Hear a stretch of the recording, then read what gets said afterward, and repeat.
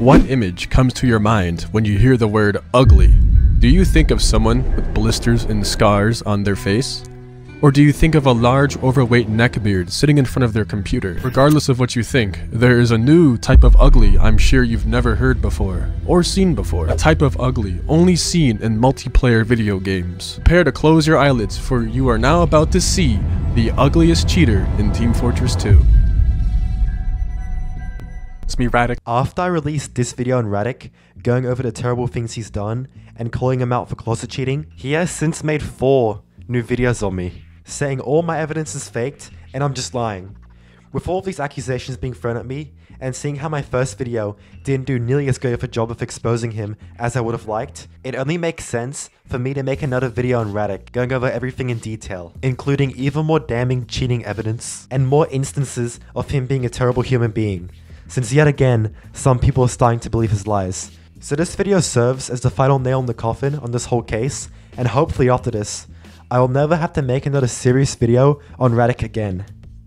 The first thing I want to clarify, and the only thing I got wrong in the entirety of the video, was mistaking aimbot FOV for triggerbot, when in reality, triggerbot doesn't need any circles on screen to determine when to activate.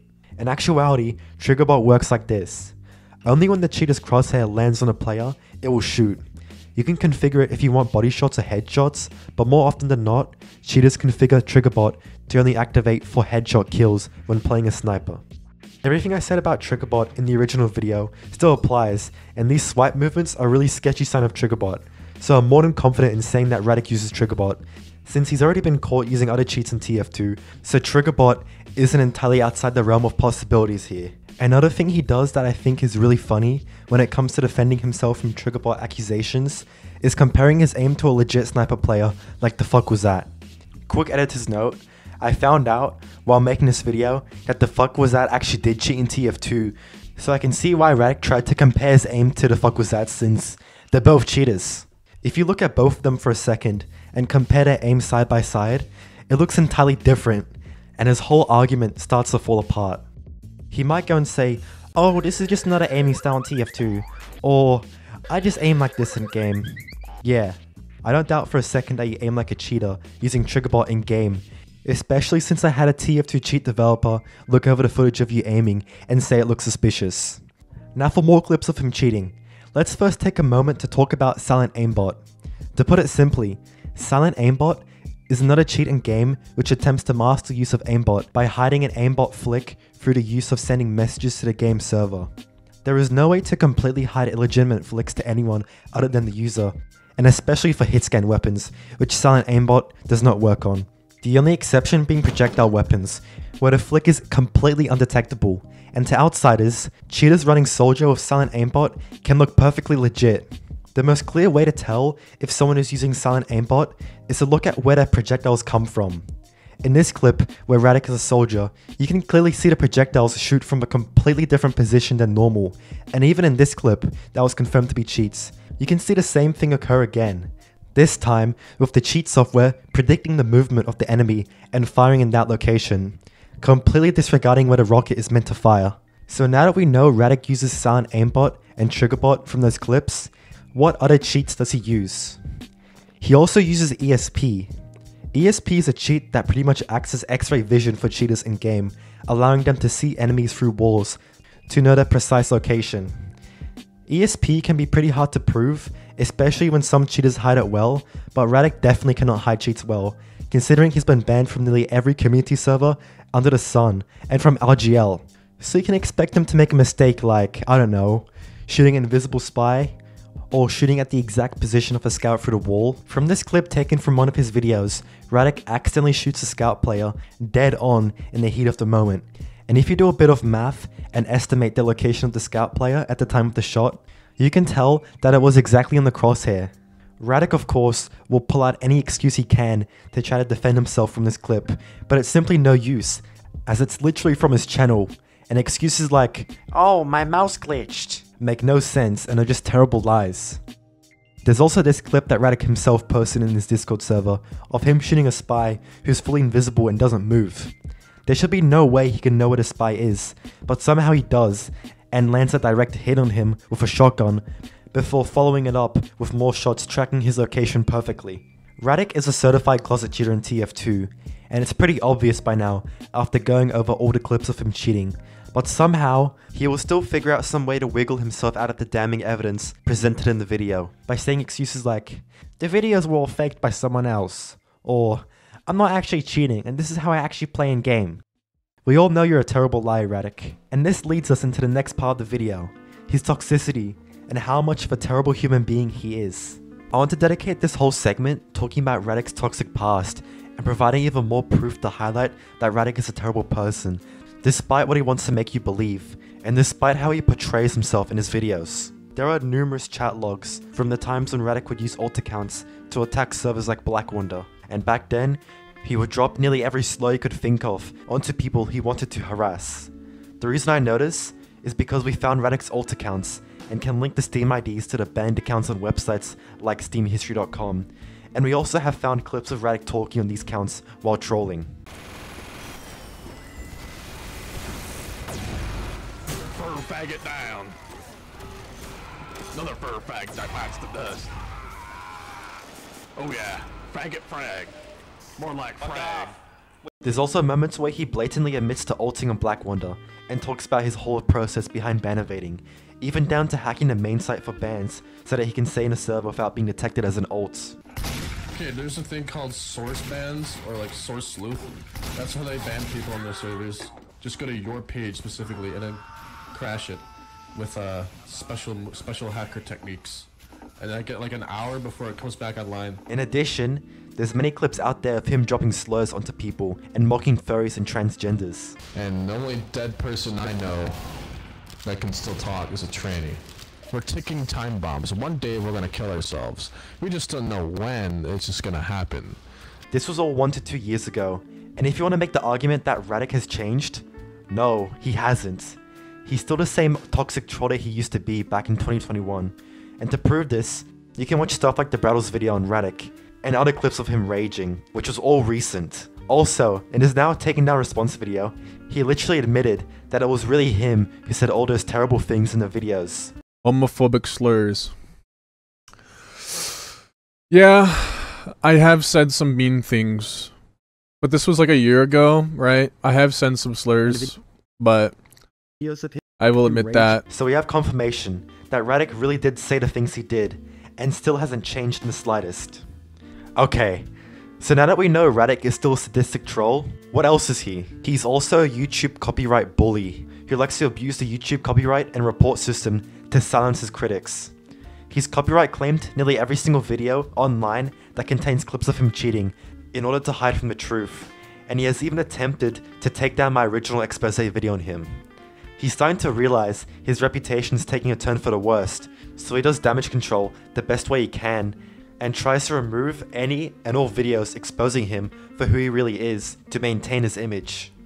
To further maintain his image, he also likes to fabricate evidence against his critics in an attempt to defame them. Like how he fakes emails sent by me and fakes messages from other people.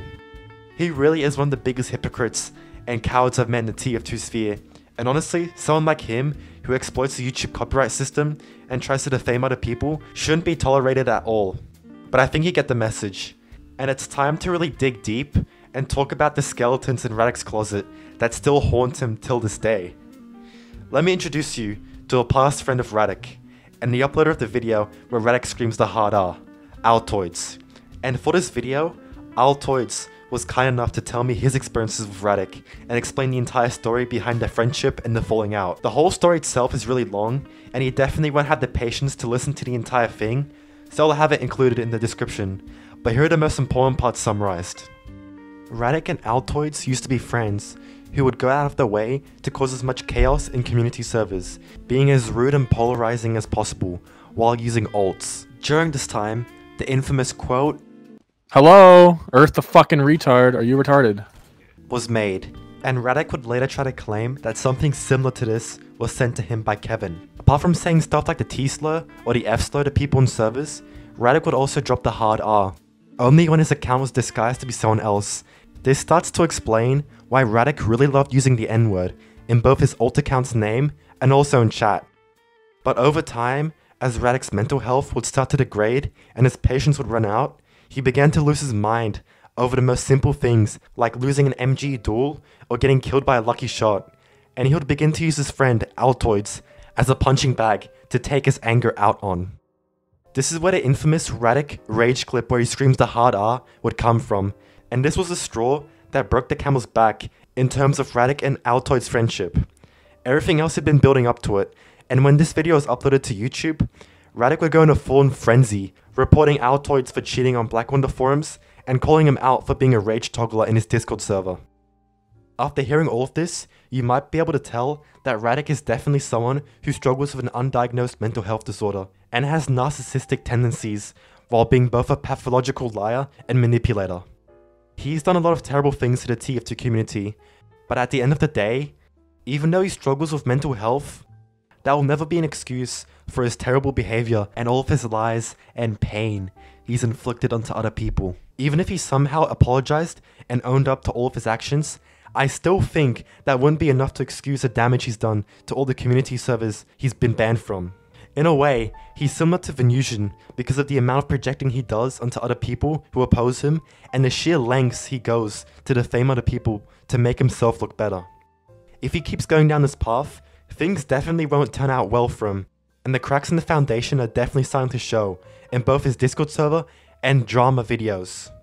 He's making it harder and harder every day for people to feel bad for him with the grave he's digging himself with each new video he makes, and I genuinely believe he needs to talk to a therapist to sort out his mental health problems. So after I posted my original Radek expose video, Radek decided to make one video reacting to my entire expose and then another one trying to debunk the clip of him screaming the N-word. To save you the time of watching both these videos, I'll tell you, he basically disproved nothing in the entirety of his two nothing burger videos, and I'll be first going over his long reaction video he made and giving my thoughts for the things he said. His whole response to the video boils down to nah-ah. Literally. There's not a single moment in the video where he provides evidence against what I've said, and he even admits to saying homophobic slurs. Just take this in for a second. He is a part of the LGBTQ community, but he said homophobic slurs and other disgusting things to other people. But oh no, screaming the N-word? Now that's where we draw the line. We can't be having that around here. That video's fake, and made by a group of people trying to defame me. And also, he blatantly cuts out parts of the story in his videos. I blatantly cut these parts out completely. Where's the blatant? Where's the blatant stuff? I can tell you where the blatant cuts are in your video. Take for example your Battles video, where you do a jump cut to a fake Battles in your server to give the impression to your viewers that that is really Battles fighting you. To this day, you'll still go on the record to say that it was really Battles who joined your server, even after getting confirmation from the man himself that this isn't him. He's done this whole stunt double treatment to basically all of his critics, including me. He gets his friend to impersonate a person he wants to defame, and then splices footage of the real guy talking to give the impression that both the impersonator and actual person are the same. Additionally, he cuts out crucial bits of context from clips like how he conveniently skips over the part where I talk about stunt doubles being used in his video. And he does this because he knows he can't say anything to debunk my claims, so he just jumps to skipping parts of my video to ignore what I have to say. Like, he's just calling me fake without actually showing that I'm fake? Yeah, just like how you're calling me out for being a fraud without providing any proof that I'm a fraud. You really are telling a false narrative in your videos, especially when you inspect element messages of me saying outlandish things to show to your audience. While hiding behind the defense of, I think it's not really him, don't attack him guys, but here's some evidence of him saying some messed up stuff, but I don't know, it could be fake. If you are watching this BigBoiGames, let me know in the comments if this is actually you. Funny that you mentioned that, since you've entirely blocked me and a bunch of other people from your comment section, so even if I tried to go into your comments and prove that it wasn't me who posted that email, it wouldn't work. And also, here's the original email that you posted in your own Discord server that you later edited to put in your video to further try to incriminate me.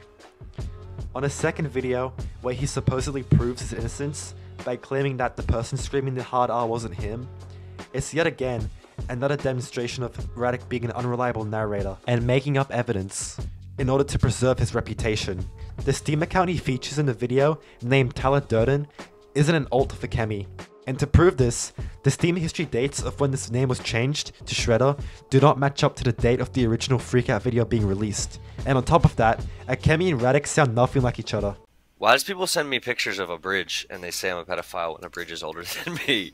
So yeah, it is kind of drama farm-ish, but like, not all of them. Furthermore, he doubles down on his claim in another video that supposedly proves that I'm an evil fraud that wishes him nothing but pain, and my friend Kevin is making up everything to defame Radic, where the only proof he shows is an obviously Inspect Elmonted private video from 10 months ago with some zoomed in footage of the TF2 chat, where an account named Kevin says some evil villain things in chat.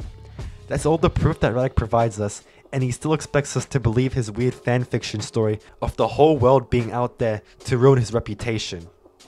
Conveniently enough, Radic cannot even provide the link to the private video to prove its existence, or even show proof of the video being from Kevin, so for that reason, we can completely dismiss this video as reliable evidence. Radic never wants to take accountability for his actions, so to do that, he blames everything onto other people and makes up this weird narrative of an evil group of people that hate Radic, who make up false evidence of him doing bad things. When in reality, this is far from the truth, and no one is out here making up evidence of Radic. He is the one in actuality that is fabricating information, and to say that he projects is an understatement. He's like a mirror at this point, with the amount of times he's projected his feelings onto other people like Kevin and myself.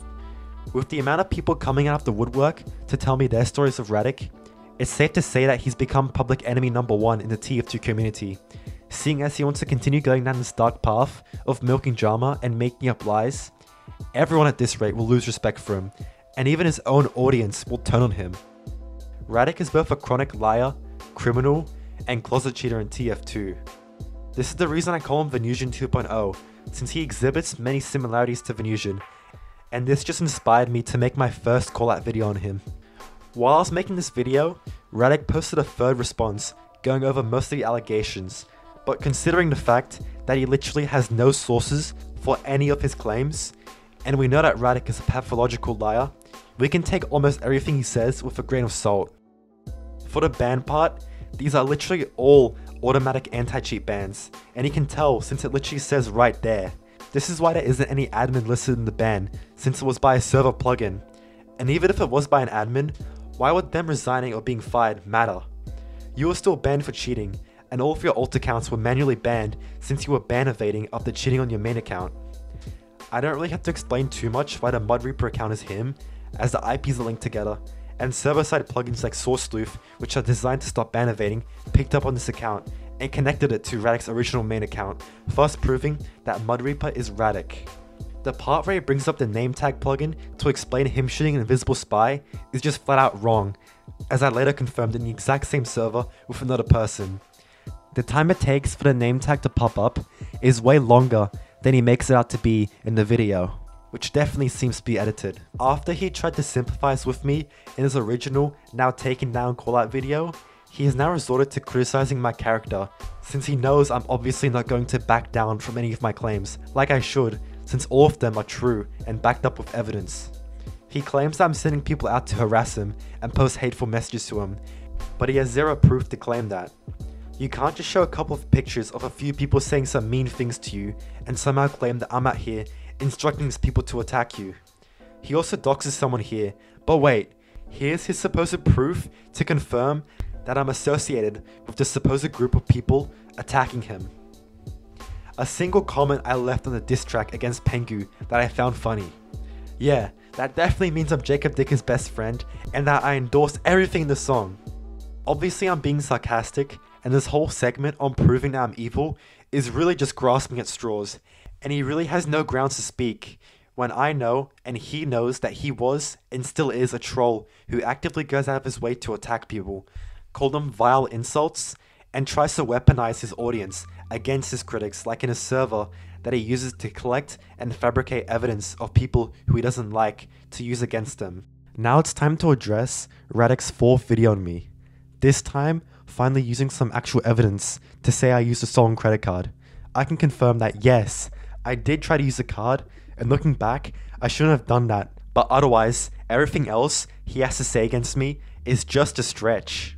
Like saying that I'm friends with scammers just because I interacted with a criminal, and then claiming that me and the other people in the server created an account to spam CP links in chat, which is just a really wild thing to accuse someone of without any concrete evidence to do so. His so-called nuclear bomb on me is nothing more than a few petty things, like telling someone what they should write in an email to Radic, and being in a group where people have edgy humor.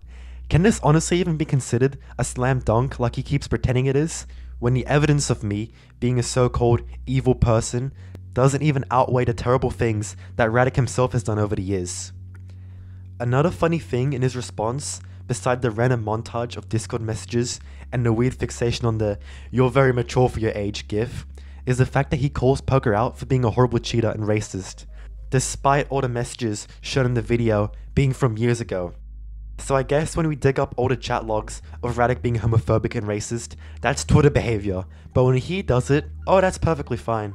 All the terrible messages from Poker were from 2021 to 2020, and she's grown to become a better person, but Radic on the other hand, he's quite literally a walking contradiction when it comes to these things, and I refuse to believe this man is 23 when he still acts mentally younger than me with this whole "it's okay if I do it, but not when you do it" thinking approach when calling out people.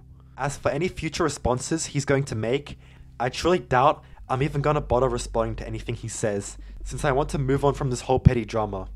Radic already knows how much of a dent I've made to his reputation by exposing him, so you can expect him to do more of what he's been doing. Faking evidence, grasping at straws, and just lying. But all of that doesn't matter, and this drama will only last for as long as Radic wants it to. If there's anything I've missed from his response videos, it's because I didn't feel the need to have to explain anything, since the video is already long enough as is, but I'm free to answer any questions in DMs or the comment section. Hopefully you guys have enjoyed this video, and I really appreciate the overwhelming amount of support received from the last video. We crushed Radic in terms of subscribers, and right now, we're on the path to hit 4K, so subscribe right now so we can hit 4K in early September. If you want even more context, and want to know what I said in my previous video about Radic, you can click the video on screen, and as always, have a good one.